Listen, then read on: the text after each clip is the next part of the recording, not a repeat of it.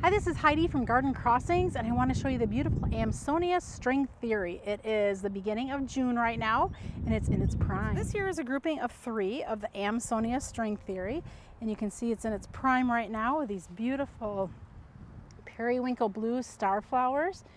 String Theory features really dainty, fine, needle-like foliage, so it's a really crisp, wispy, airy type look to this particular plant. It likes to be grown in full sun locations. It can handle a little bit of part shade as well if you're getting a decent amount of sun like in the afternoon.